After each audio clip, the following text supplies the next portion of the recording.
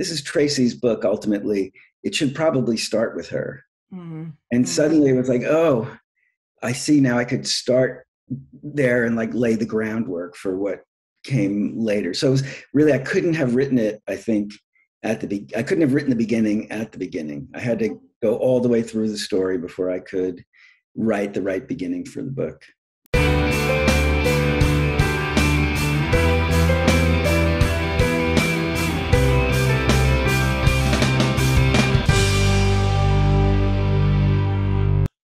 Welcome to our latest Book Reporter Talks To interview, where our guest today is Tom Perrotta. And we'll be talking about his latest book, TRACY FLICK CAN'T WIN. Now, last October, I read a very early galley of this book. This is what they come out with when they're really early. This is what it looks like. And they sent it to me and they said, "Do you want to read this?" And I said, yes. So I sat outside on the deck behind the house and I was laughing. And my husband kept saying, "What are you laughing at?" And I go, "This book is so funny. It's got timing. It's got great lines." And I was just going on and on and on about this book. And I came in the house and I said, "That's it. This is going to be my first Book Reporter bets on of 2022. And it's not coming out till June. So now I have to hold all my lines that I'm saying about this." So I wrote all these like great lines. I said, "Just hold them over here because I'm going to need them. I'm going to need to come back to these." So I had not read Election, but somewhere along the way, I heard Tom say that like Reese Witherspoon was really good in the movie. So I immediately found the movie online on some like obscure channel, because I think it's one of those movies that's on 24/7, 365. You can find it somewhere. So I watched the movie, but that wasn't enough for me to prep for this interview. So last weekend I read Election, which was the book that the movie was based on. So I feel like I've gone to the school of Tom Perrotta right now, and I am completely ready. Either that or I'm an overachiever, high school overachiever, but I was really just determined to be prepared. So on that note, welcome, Tom. Thank you, Carol. That was some introduction. It's really funny because it's after I was like, and now I haven't read the book. I better go back and read the book. But no, but it sort of works because you want to put the whole thing together, because the first book came out in 1998, a very different time. And so as a result, I felt like if I didn't read that and, put together the movie and put together what's happening now, I really couldn't be having the same kind of conversation. So what prompted you to write another book about Tracy? So I think there were two things. The first thing is that Tracy never went away, especially after the movie came out in 1999. That character immediately kind of filled a space in the culture, and people use an allusion to Tracy Flick to describe an ambitious, irritating woman, and that, got attached to Hillary Clinton among other women politicians. And I just think there weren't a lot of maybe cultural references available to describe female politicians because there just had not been a lot of them. I mean, it's kind of embarrassing to realize this. But until, the 90s, it was, there are very few national politicians who were women, and there are very few stories about women politicians. And so I think the culture grabbed onto Tracy and she became a reference, and that lasted for maybe 10 years. And then some writers started to rethink her and say, wait a second, why is this a negative reference? All she is a ambitious girl who tried to get elected president of her high school. She did a few unethical things, but, really she's just a kid. And not only that, she's a kid who had, was, seduced by a teacher. Mm-hmm, mm-hmm. And, I think people started to view her through a feminist and Me Too lens and say, Tracy's the hero of this story, not the villain, because she had been really seen as a kind of comic villain. Mm-hmm. I think for some of those years. And so that combination of Tracy's life in the culture, and then I think, very importantly, like the Me Too movement, inspiring a lot of us to look back on experiences in our lives, but also, in my case, stories that I had written to say, did I get that right? Did I do justice to Tracy's experience? And I felt, some moral weight around that. So I went back and read Election, and I was kind of relieved. I felt like Tracy is, in one sense, defiant about this relationship, but in another sense, you understand, like she realized she was in over her head as soon as it happened, and she ended it. And I think, in a sense, it was important to her to own it and to say, this was my idea to start it. It was my idea to stop it. It happened. It's over. Let me continue with my march to success. And that's what young Tracy thought. And Tracy Flick Can't Win. She's older now, and the culture has also started to rethink stories like Tracy's, and she is pondering it at the beginning of this book. Mm-hmm. And it goes through the whole book, that she's trying to make sense of her experience and wondering if her interpretation was wrong. Yeah, the book opens with her picking up the paper and reading yet another Me Too story. And she calls out, like, this one happened, that one happened, the other one happened. And as they're thinking about it, her misguided affair, what she said was, I love this, short-lived, they kissed and they had sex one time. Like, that's the way she's defining what happened. And was that automatically the start of the book? Was that really where you went into it? Or did you start someplace else and all of a sudden go, whoa, let's pull back and start where it starts? So this is not the first time this has happened to me. I started the book with Vito Falcone, who is Tracy's foil in this book. He's a former pro football player who went to the school where Tracy is now the assistant principal, and he's being honored by this new Hall of Fame. And I started with him because I actually thought it was a book about him. And gradually I realized, no, Tracy's here too. And slowly it became Tracy's book. I was not sure how to address the Me Too part of this story for a long time. And so I wrote the whole book, and then I had a scene where Tracy kind of confesses to someone about her past. And my editor said, it feels kind of abrupt. You haven't addressed it before. And then she also said, and I just a completely separate note was, this is Tracy's book, ultimately. It should probably start with her. Mm-hmm. And suddenly it was like, oh, I see now I could start there and like lay the groundwork for what came later. So it was really, I couldn't have written it, I think, I couldn't have written the beginning at the beginning. I had to go all the way through the story before I could write the right beginning for the book. Yeah, and it just opens as like, boy, we're right on cue. It's all about character, and they're really great characters. We've got the principal of the school, Jack Weed, I really like his name, who's retiring, and he's going to travel the country in an RV. I don't think he'd be leaving this year. The gas prices are too high. He'd probably say, I'm going to stay another year. You could have done another year of Tracy waiting for this job, just if you wrote it like setting now. So there are scenes where he takes this Winnebago out and has practiced driving it, practicing parking it, practicing all these things. And I feel like they were so funny, but you also took something that was really big, the Winnebago, and made it into really small parts of just trying to park, trying to do that. Am I right? Because it's not like we're just getting on the road and going. No, we have to learn to drive first. I think as soon as I started to imagine this story, I wanted to describe his Winnebago, and so I started to, just go online and look at pictures and there's tons of information. If you want to buy a Winnebago, you can learn a lot. You can take tours of them. And my first thought was, this thing is a nightmare. This guy is like almost 70 years old and this has been his dream, but now he's got to actually drive it, and it just seemed like one of those really, sobering lessons that life sometimes gives you. Yeah, you want your dream to come true? Here it is. Now you have to drive the thing. And I've been stuck on roads behind those things, and all I think is, I am so glad I'm not driving that. So I had some fun with the idea of this guy, just intent on making this dream come true. And it's part of it is that's his wife's dream, mm-hmm. and he feels like he owes her for very good reasons. And so he's going to try and make it work.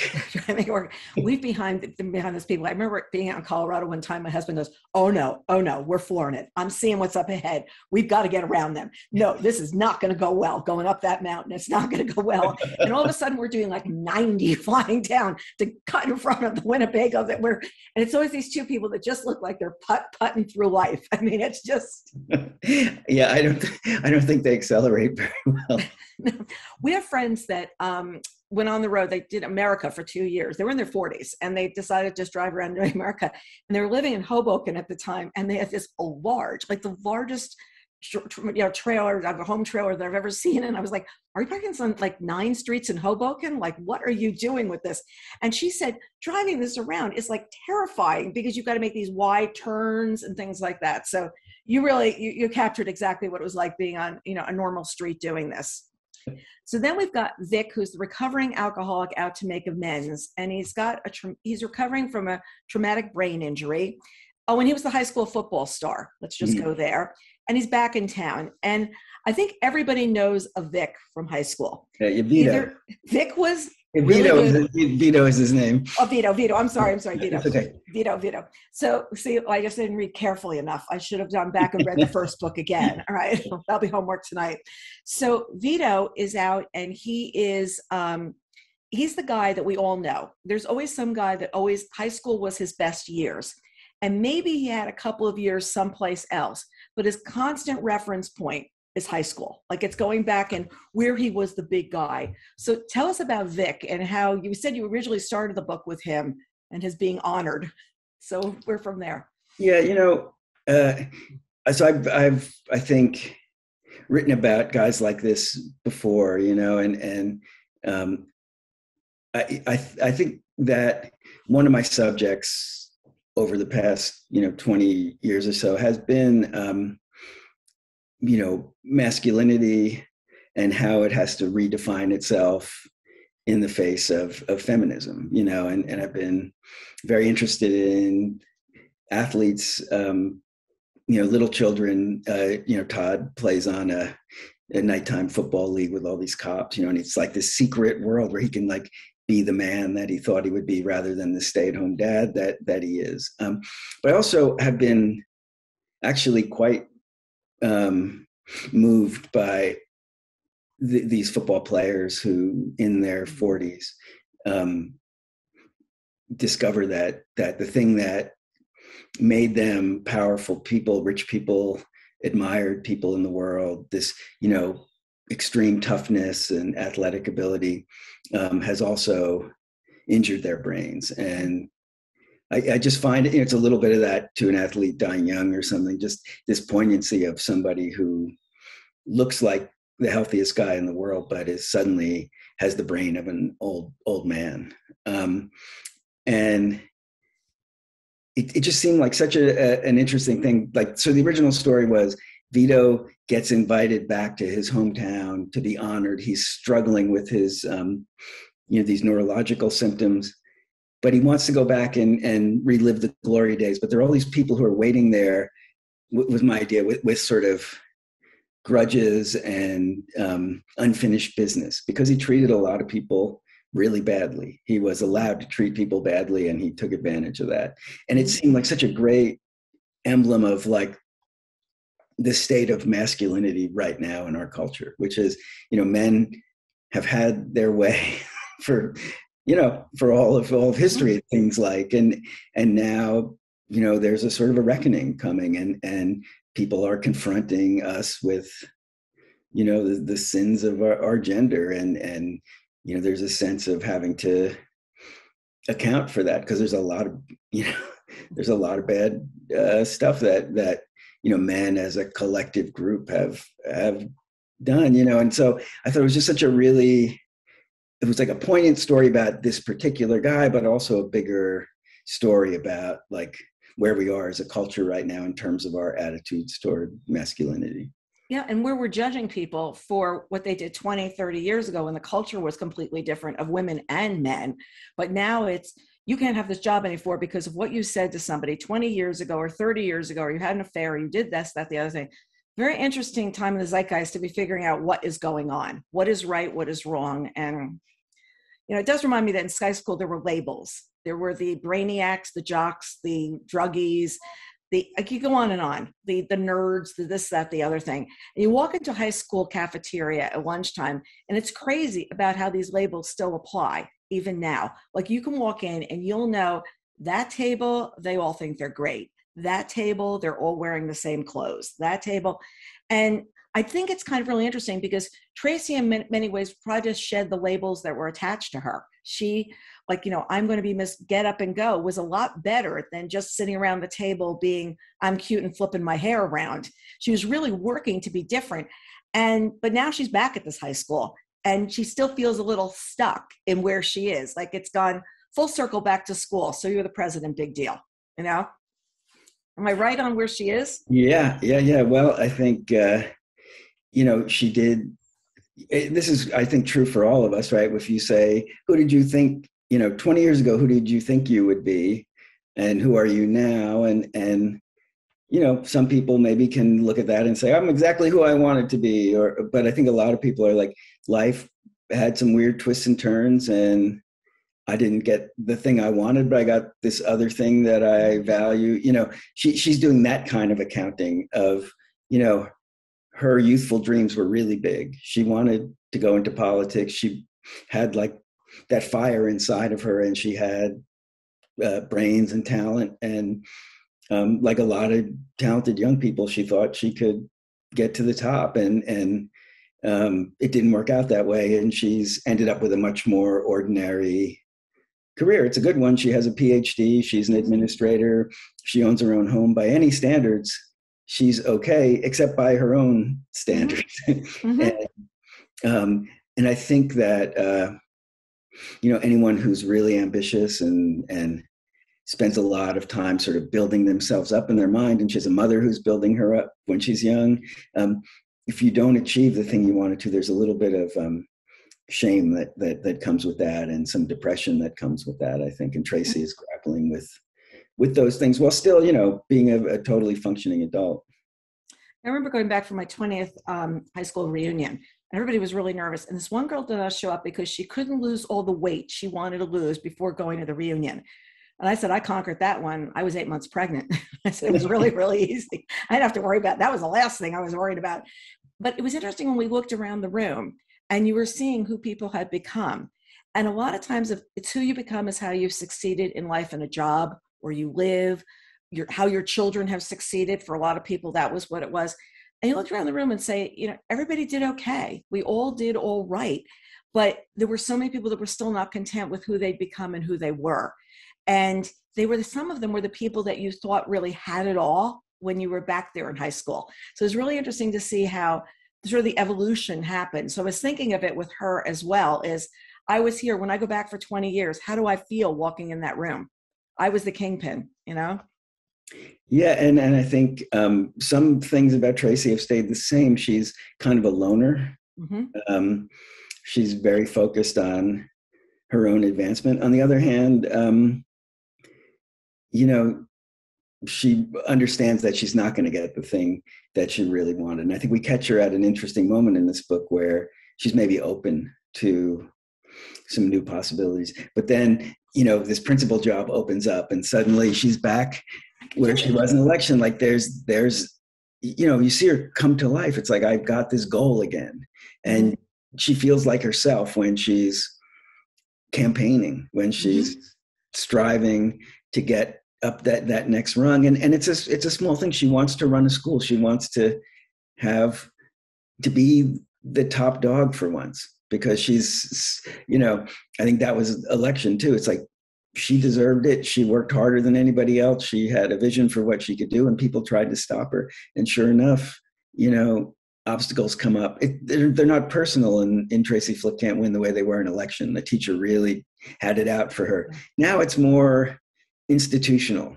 It's sort of like, Tracy doesn't, to these men who are making the decision, Tracy doesn't look like a leader somehow. And they have some other idea about what a leader looks like. And that's a little bit in that title, Tracy Flick Can't Win. It's a little bit like what was applied to Hillary Clinton too. There's just a lot of men who are like, I don't like her voice, or I don't like her clothes, and what that was some way of saying, I don't think a woman should be in charge. We're not ready for quite yet. Not yet, maybe never. And a lot of guys in the heads, it's maybe never. It's maybe never the woman should be running the school. But we've got somebody else running the school too. We've got Desk Diane, which I love. I got Diane right. I didn't get Vito right. Yeah. I got Diane right. And anyone who has not a child in school knows Desk Diane. She gets the lunch when the kids forgot. You know, you walk in with the lunch and she hands it to them. She'll make sure they get their sneakers. She has chit chat for the parents.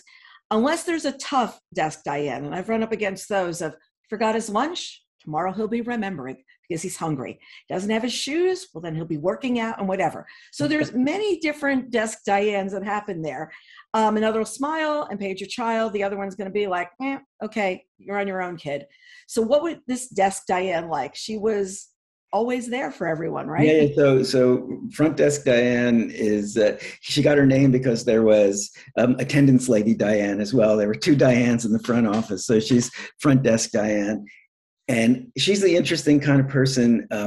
She took a job in her high school 2 years after she graduated. She spent a couple of years at community college, and now she's like a young woman, you know, at the front desk in her high school. And it's all she's done for her adult life. For 28 years, she's been the front desk person at the high school.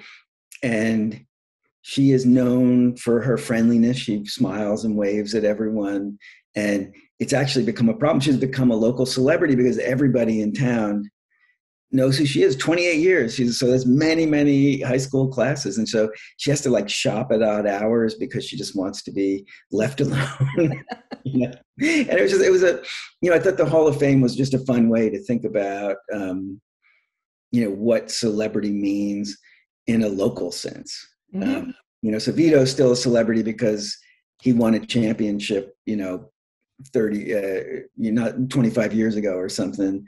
And Diane is a celebrity because everybody knows and likes her. Mm-hmm. She's just, she said she stops at red lights and people are yelling, front desk Diane, front desk Diane. But, she also is in middle age and she's got, her own story and her own frustrations. One of the things I really wanted to do in both Election and Tracy Flick Can't Win is just talk about the secret lives of all these ordinary people, including the high school kids. I think everybody has secrets, and I think there with Diane, it's a very big contrast between the sort of friendly face that she presents to the outward world and the emotional turmoil within her. Yeah.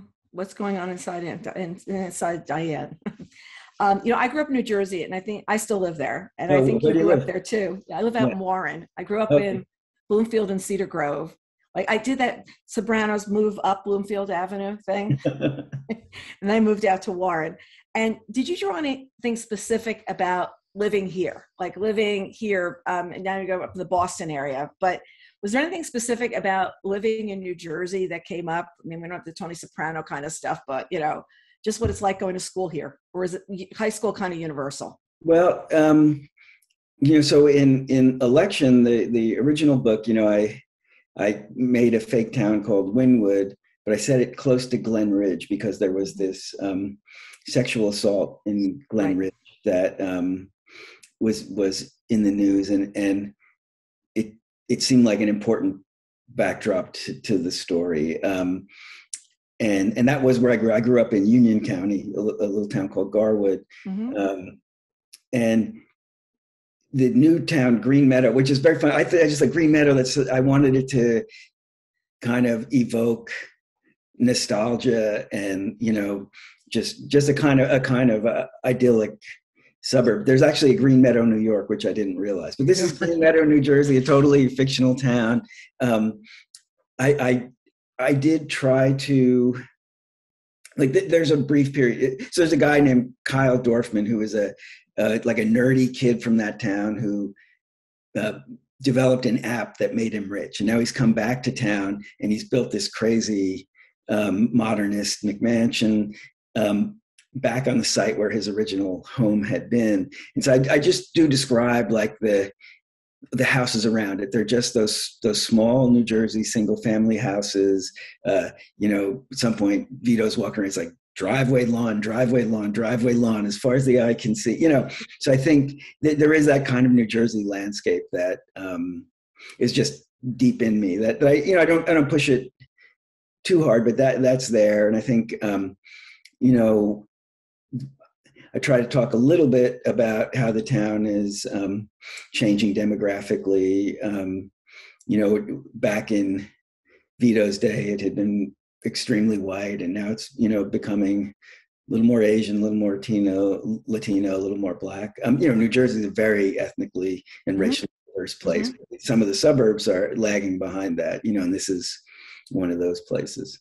Yeah, and it is what's happening. It's certain places are changing. We were in Hoboken last week, which is just like one house after the other. We were in Jersey City and Hoboken. My husband spends a lot more time out in Somerset County and Hunterdon County. He's just fascinated by these house upon house upon house. And there's never any parking. Like, people just circle for hours trying to park. And I'm like, and he's just sitting there like, whoa, it's like a really crazy way to live. I'm going to spend half my day trying to figure out where to park the car. So, it was very, very interesting. But, I feel like the town and the high school, it's like, it's its own world. Like you in these little microcosms of places. And until you leave to go someplace else, it's the world and it's the only world I know. I went to Catholic school. I didn't know anyone was any other religion there for a really long time. I was like, oh, there are other religions? Oh, the people next to us were Jewish. Okay, that was one family. But Protestants, what do those people do? Because everybody went to the same church and did the same things. And I think there's a lot that makes you think also here about what makes a school great. Because at the beginning, Tracy's looking at test scores. How did the teams do? How is robotics doing? And every town gets measured by the same swath. Like when the town, what the test scores come out, everyone's like, oh, we were a few points ahead of like Basking Ridge, or we were a few points ahead of blah, blah. And I've sat in meetings where these things were actually discussed. And I thought, what if we were trying to make people more empathetic with one another? Which is not to be, sort of against each other all day long, trying to be empathetic. And we weren't pushing the other stuff. What would it be like? And I feel like I'm really like altruistic or something at this point. But as I was reading this book, I thought, what if all those kids in the cafeteria were just getting along? What would happen later? Or do we need these pecking orders in order for people to kind of want to drive to succeed and things like that? Yeah, so I think this is actually a blind spot for Tracy Flick, right? She is a product of that 80s go-getter, highly individualistic culture. I know it well.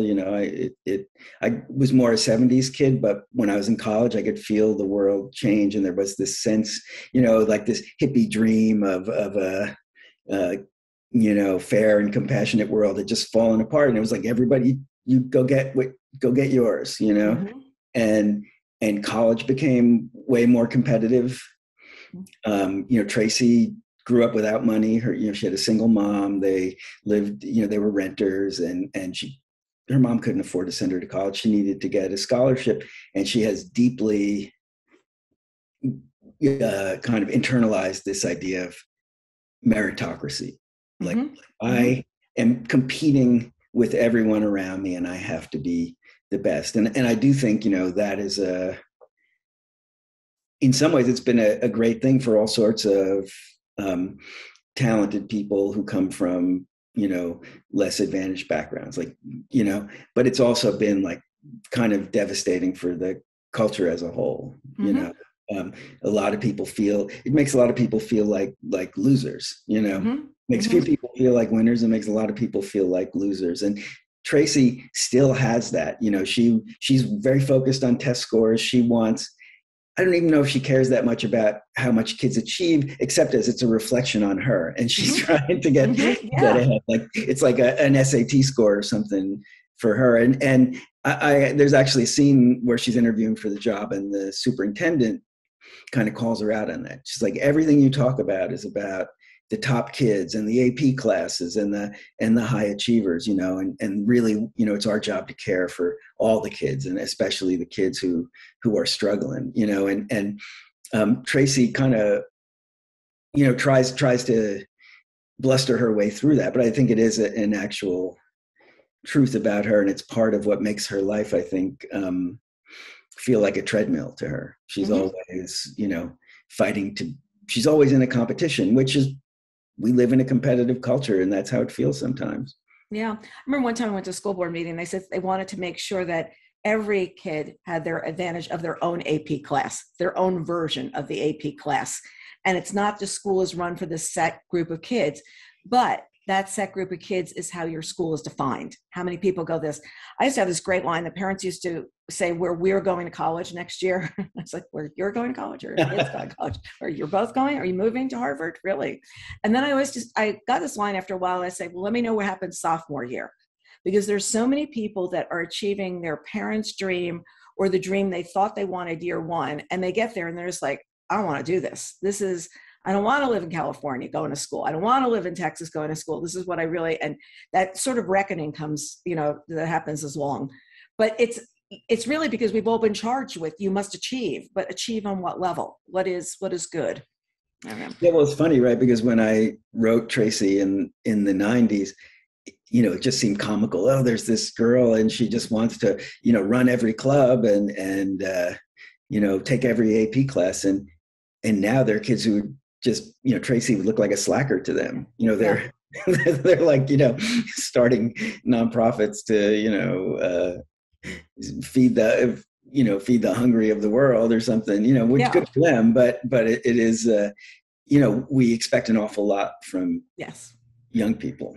Yes. And some people, especially boys, have not completely developed by the time they're 16, 17. Their frontal lobe is not really there till 28. I'm here to attest to that. Got two boys. And it's like, sometimes you're just sitting there going, wow, we're expecting an awful lot from people. And I often say to parents, like, they'll say, oh, he's really not doing that well. And I'm like, how tall is he? And they're like, well, he hasn't had his growth spurt yet. And I was like, oh, you think that his brain isn't ready? His brain is more ready than the rest of him? No, it's like sometimes things just take a lot longer. And unfortunately, high school is these 4 years. And sometimes if you don't get there till second half of junior year, it's like playing catch up. It's just like, that game. So, but meanwhile, we've got the High School Hall of Fame, which seems like the last thing the school needs. In fact, Tracy feels it's the last thing they need. And it brings together this interesting group of candidates. And I love the way they were sorting them out. But something that glares in this day and age to a student on the committee, Lily Chu, that nobody else is really seeing is it's all male, almost nearly all male and white. And it's something that for years was not considered. I mean, it was not anything that everybody would sit there and look at a group of students and say, oh, we only have white kids on this list. We need to make sure we're multi-racial and things like that. And I think that every age of students thinks that they've nailed, changing the world. But this reminds me it's an ongoing process. And the way young people are looking at right now of fair and equitable is very different than what fair and equitable was along the way, years ago. Do you agree with me? It's like we're just seeing a new, like they're propelling it along. Oh, sorry. Yes, I was having a little cramp in my leg. Sorry. Yes, I totally agree with you. And that was one of the ways. I think one of the points of writing a Tracy Flick book 25 years after election was to try and talk about how things remain the same. In some way, as you say, high school is high school. And in other ways, this generation of kids is very different. So Lily is kind of an echo of Tracy. She is a child of Chinese immigrants, and she's ambitious academically, and she's applying to Ivy League schools.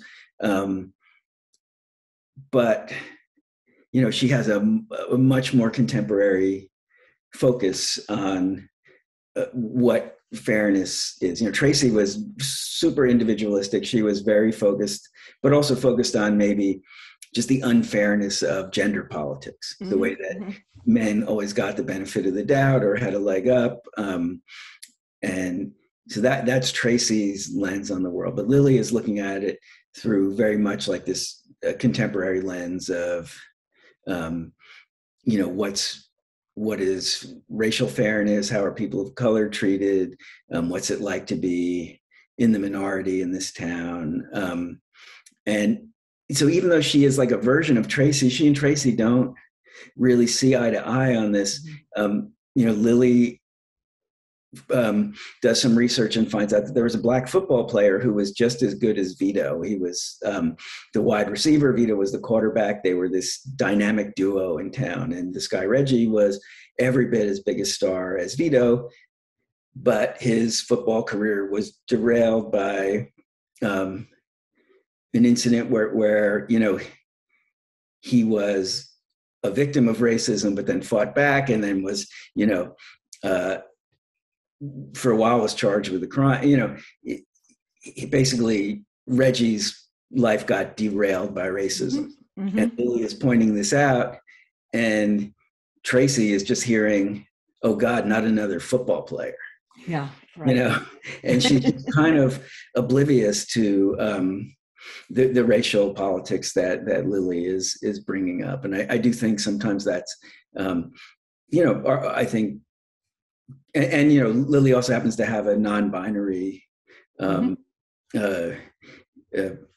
person that she's in love with, and so Lily defines herself as queer. So again, she just is very much representative of her generation, and Tracy is representative of her generation, and the limits that come with that. Mm-hmm. And each woman is trying to do something in her generation that is pushing it forward, and that's what you're saying they're looking at as well. Did you write each character individually and then weave them together, or did you write chronologically?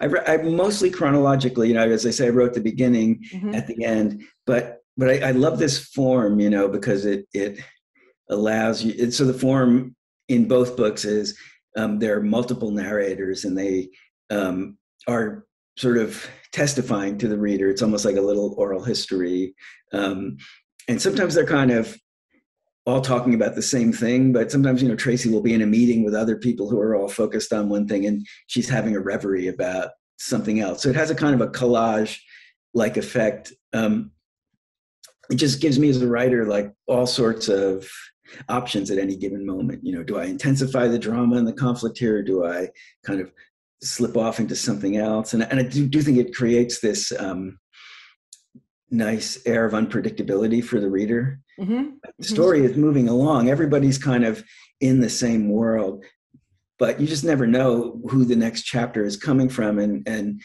whether they're going to answer the question you want answered, or if they're going to take you off on some tangent. And I think it also gives the reader this a lot of responsibility for kind of having a global view of what's going on, because the characters just have their own limited view. Like Tracy is not paying a lot of attention to what's going on, say, with the other people in the front office around her. Like, she's just oblivious to some of the intrigue that's happening right under her nose. It's just not interesting to her. She's thinking about what she's thinking about. And I always love that idea that only the reader really understands what's going on in the story. Yeah, the reader's got control of the whole story. The reader sees everything that's going on. And you could slip different things into different places.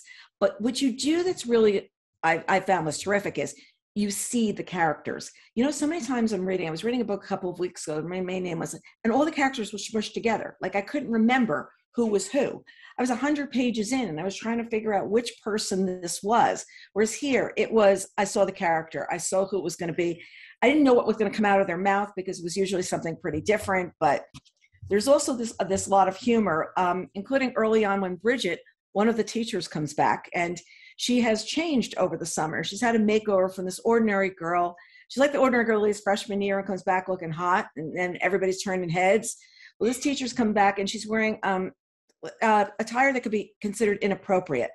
And all the men realize this, but they realize that Tracy is got to be the one to talk to her about this, because it will be not good for any of them to do it.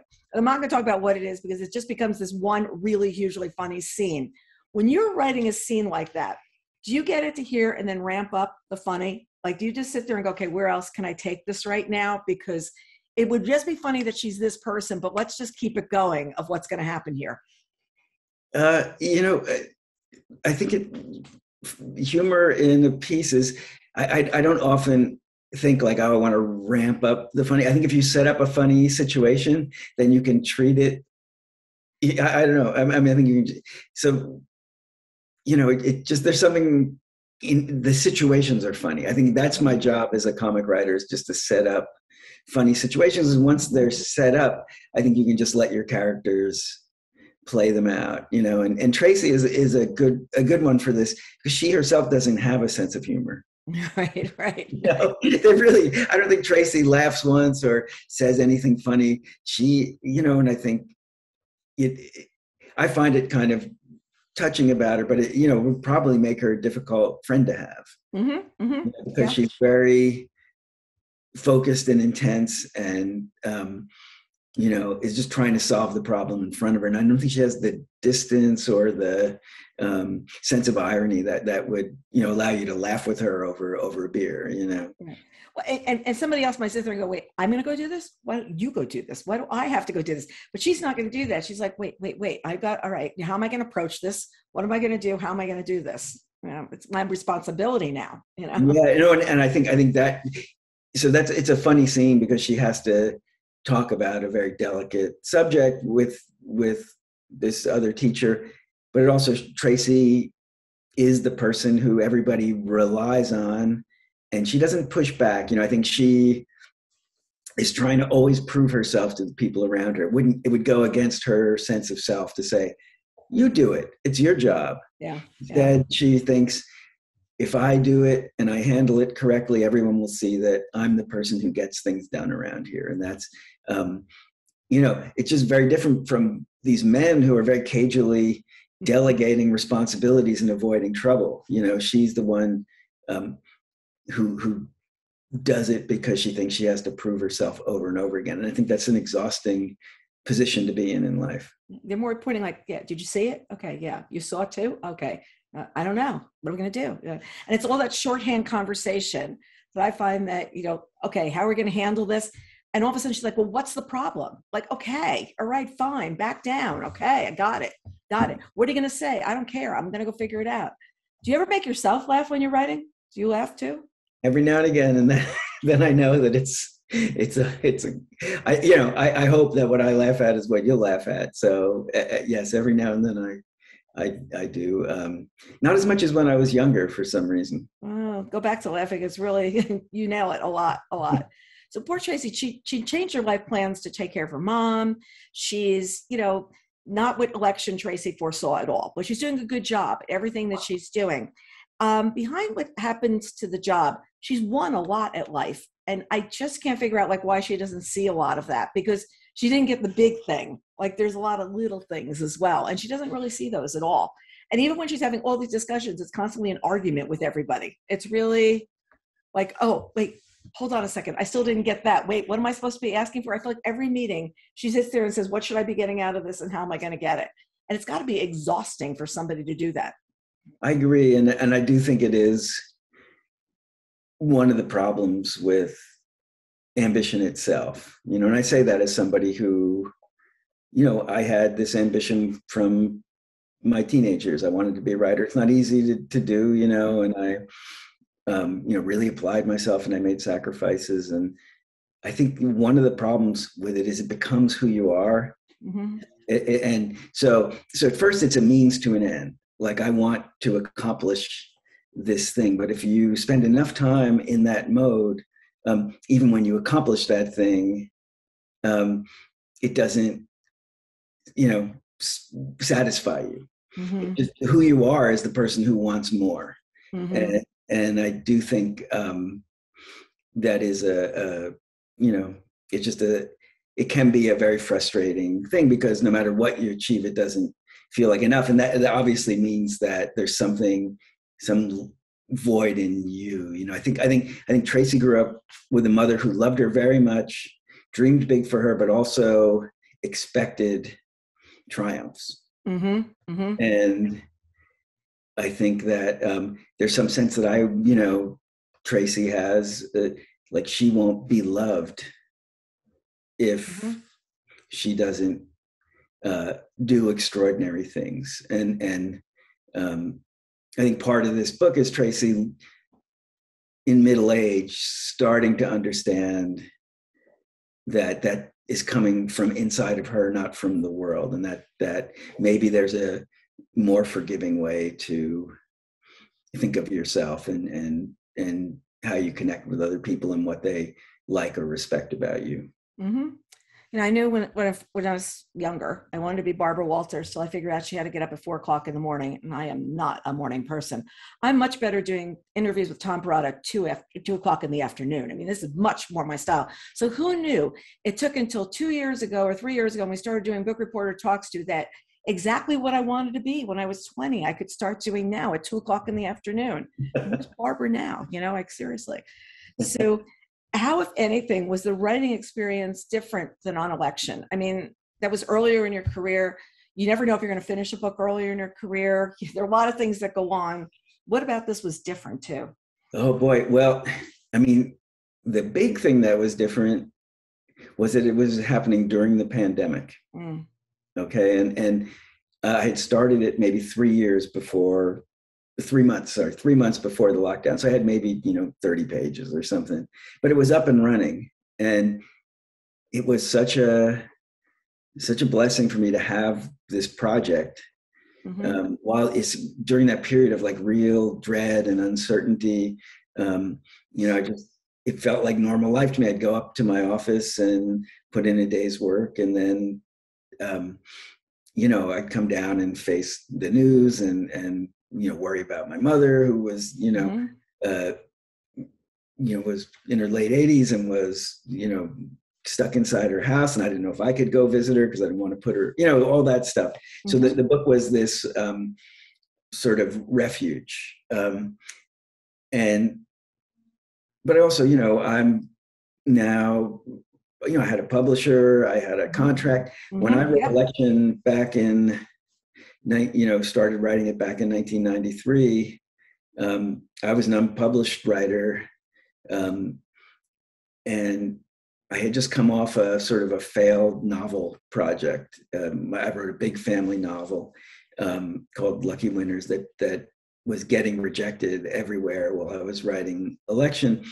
And in some ways I was writing Election in response to that, because that was a big sprawling book. And I said, I'm going to write a book that is like short and tight and has like a beginning and an end. But I was just in a state of real uncertainty and self-doubt, and it was fun for me to reread Election and just feel like, oh my, in spite of like all that I was, all the uncertainty in my life at that point, I felt like there was some real like spirit in that book, that I was, like a youthful kind of energy, and it was really, it's like kind of re-encountering your old self. And like, sometimes you look at old pictures of yourself and you go like, oh, I did not look good, in 1978. But this was a case where I was like, oh, I look good in that picture.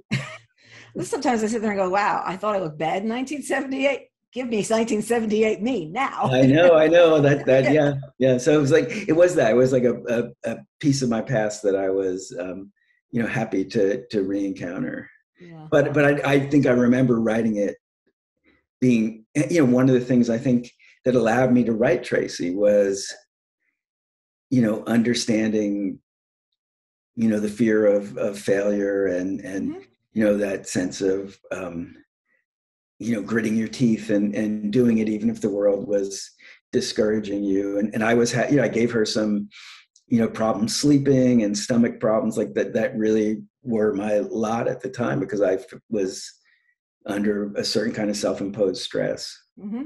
Mm-hmm. But, you also are coming off of working in television or working on a show, which is an ensemble kind of a thing, which couldn't have happened during the pandemic. I mean, ensemble alone. And you now going back on your own. And a lot of authors that I've spoken with who have worked on these big projects say, oh, wow, now all of a sudden it's me. I'm not just painting the woodwork. I'm not just doing this. It's the whole thing. All shebang is mine.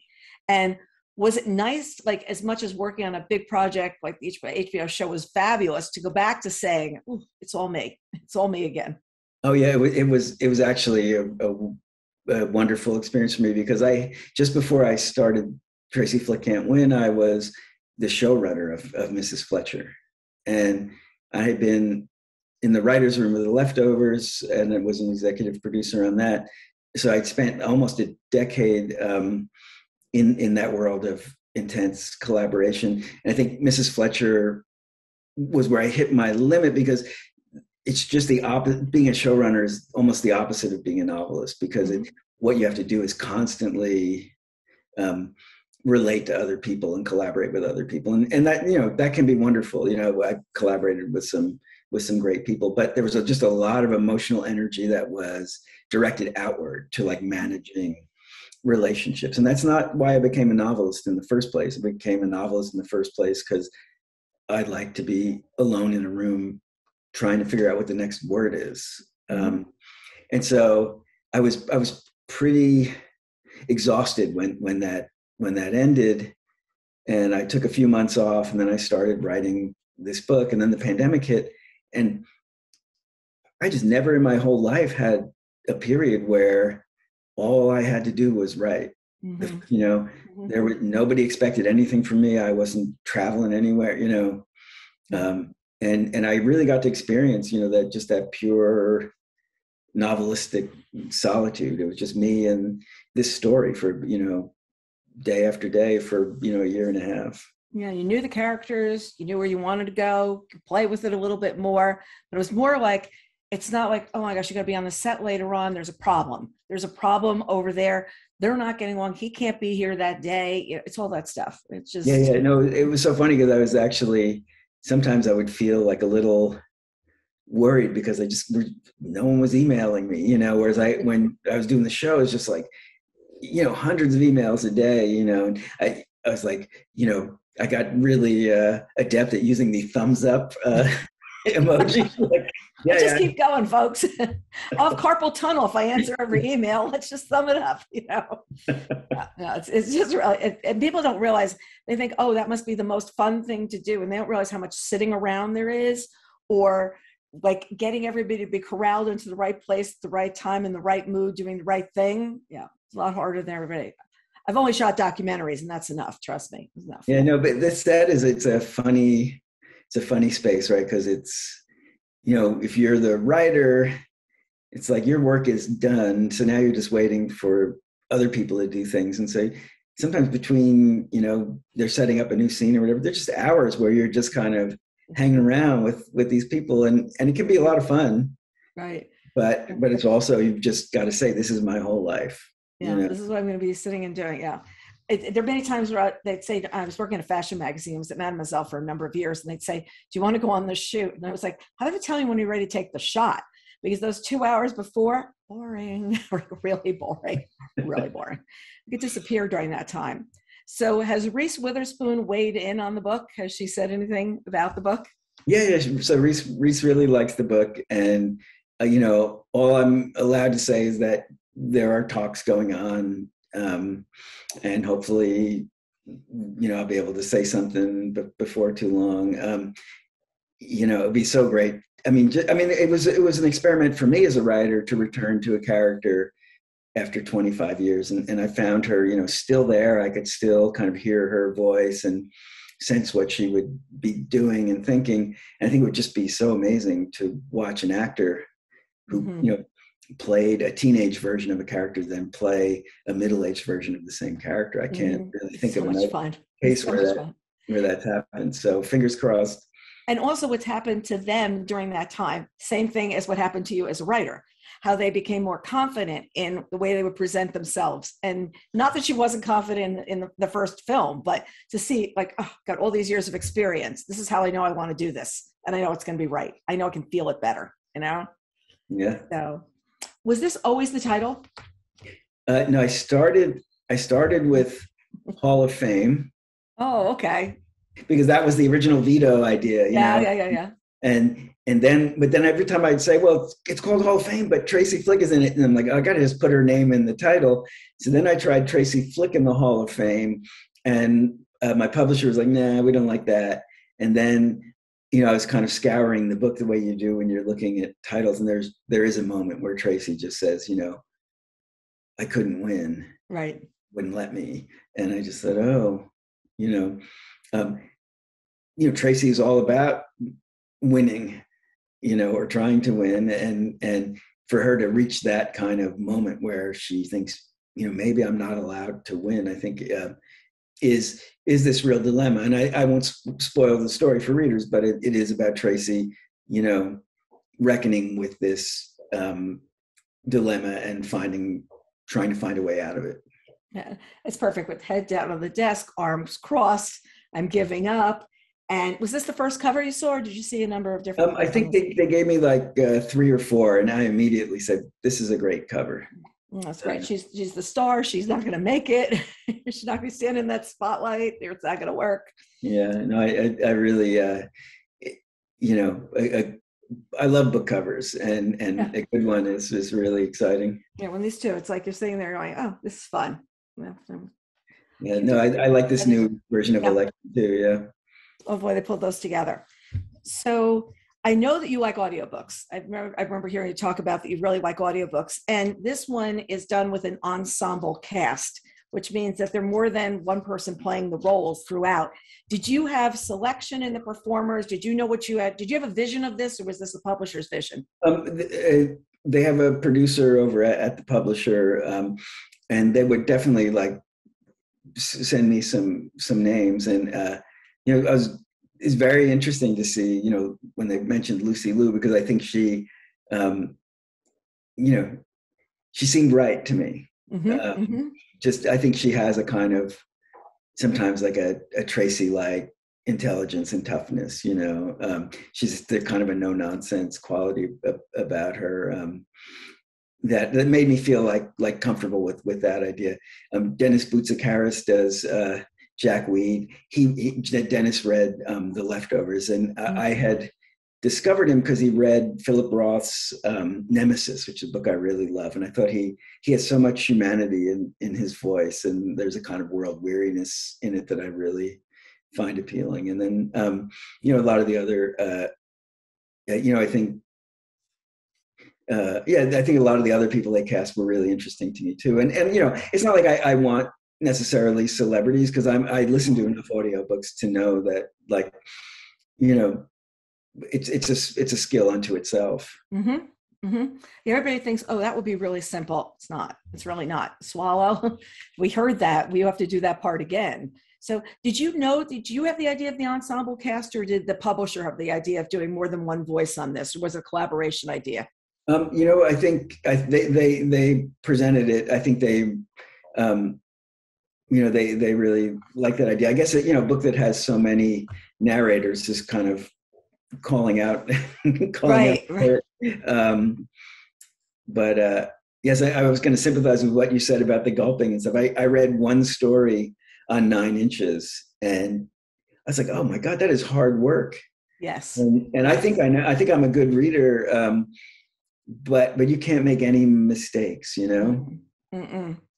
One of the things, you had different parts in the book. Like this is part 4 is the overwhelming favorite. Did you do the parts at the beginning, or did you do those later on? Did you section those up? I think that I was aware of movements in the story. I sometimes would change those titles, but I knew where they were. It's funny. I think I had done it in Election as well, and so I wanted the books to have a kind of echo. But I like all that stuff. I know there are some writers who just don't even have chapter numbers, and just want it, the prose to be the prose. But I actually like the breaks. I don't know why exactly, but I've definitely come to appreciate that. This may be a sign of like shorter reader attention spans. And I tried to read a Faulkner novel recently, and it was like there'd be like these 8-page chunks of prose, without any even paragraph breaks, and I found it really hard to just keep following the thread. I will agree with you. I agree with you. When the type's too small, or it's something that's just going to be ongoing without breaks, I don't find a natural break myself. And I find, especially if I'm reading in the evening, I want to know where to go, where I can have a natural stop where the author was thinking of stopping as well. I agree. Yeah, I'm reading in bed, and my eyes are starting to go, and I do want there to be breaks where I can stop and not feel like I was in the middle of a sentence and I nodded off. Oh, there are 23 more pages before I get to that? Not going to work. And that James Patterson, a book page and a half, there's something to be said about it every once in a while. There's something to be said. Like, okay, these little short break things are really good. So have you got an idea for a next book, or something you're noodling around? Have you started, or? Yeah, I'm noodling around, and I think to the extent that Tracy Flick Can't Win is a revisitation of my own past, this thing I'm working on now, my first book is called Bad Haircut, and it's about working class New Jersey in the 70s, and I'm writing about that world, but Bad Haircut was through the eyes of a kid, looking back on his child. He's like in college, but he's looking back. So he's not a man, but this is now like a middle-aged man looking back at the 1970s and thinking about a particular summer where something really important happened. And you know what? It seems like it's so like, oh my gosh, that's so long ago. And somebody said the other day, the difference between, was it 2022 and the 1970s is the same as between that in 1918 or something like that. And I was like, oh my gosh, like really? Is that how much? And you think how much of the world has changed since 1978. You think about the world has changed since 2 years ago. I mean, we wouldn't have been doing this. We would have been in the same room doing the same thing together. And now the world has opened up so much more. You can find things. We have a lot of people that watch these interviews when the book first comes out. We have a lot of people that find this book when they find the book. And they're all of a sudden, this interview is important to them then. And whereas if you've done it in a store, well, that moment's over and you sold the book then. But there's no like, oh, you came into the store, let me tell you what he said last week. Like, it's not that same kind of moment. And I think that that's something we never really thought about before. And then there's the paperback. And then you put the same thing up. And we put up 6 interviews the other day of the big 6 paperbacks for June, and hear interviews with them. That may be when the person's finding the book. Never had that before. It was due and that was it, over. Yeah, no, and I do think, somewhere in the last 10 or 15 years, there's just been like a decisive rupture with past human experience, just this completely online living, in the sense of people just, kind of their most important companion is this phone in their hand. And it's changed, our relationships, and it's changed our modes of transportation, and it's changed our work life. It just, so that something like, it actually is a real problem, like on TV shows, of just how to represent what's happening on a phone. Yeah. How do you see this? And sometimes they have the words come up. And I'm like, wait a second, I have to see those words. Well, no, it was important for me to be reading right now. Like, did I need to? And then I'll start rewinding to try to get closer to the TV to see what they're saying. Because I'm like, are they expecting me to be reading that? Or am I supposed to just know she's looking at her phone and doing something? It's a very weird experience to be having, because I normally never would have worried about that. They would have answered the phone and gone on. Yeah, no, I think it's why a lot of writers are setting their stories in the past, just to avoid like the tyranny of it. But I also think young people that's their native world are going to find ways to tell stories that are less clunky in that way, but that fully will, use that virtual world as, something really central. The backdrop to exactly what's going on. That's where the story is being told. It's funny because sometimes they'll say and there'll be this tragedy that happens on the news at night, and they say, we're looking for this person. You can't even figure out who the person is. And the next day they've got up, and this is who it is, and this is his name, and we're looking for him. And I'm like, wow, those Ring cameras, they're everywhere. And so as a result, as a writer, it is very hard to get away with things, because there's always somebody who's watching. There's always somebody who can get the footage. Many times you're watching on the evening news, the footage is not from the evening news, it's from somebody's Ring camera and this is how the accident happened. I'm like, whoa, that was presented by the Fitzgeralds. You know what I mean? That's where it came from. And I think that constant surveillance is actually puts pressure on people's identity too, right? I mean, we would go away to college and you could just say like, I'm this person now, and there would be no past for anybody to check, right? They could look at your yearbook picture, but your past was something that you carried inside of you that did not have an objective representation out in the world. But now it's like everybody's just trailed by their past, Yeah, and it's worrisome too, because I was talking to a parent the other day, and she was saying that, when the kids come home from school now, if you're being bullied, it used to end when you got off the bus, it was over. And now it's happening on TikTok, and it's happening on Instagram and everything. And I think that we've got to have a generation that comes to a reckoning of what's going on. And maybe the next generation is going to do it. I don't know who's going to do it, but to just see what is really happening to people. because it's not healthy of what's going on in a lot of levels of look, it can be a grown-up and, to kind of dissuade and like, oh, I don't have to worry about this stuff for kids, too impressionable. I mean, if you think the cafeteria was tough, try TikTok, it's just something to think about. Well, I had so much fun doing my Tom Perrotta research, and I mean, do I get an A? Do I get an A? That's all I want to know. And you're the class president. The class president.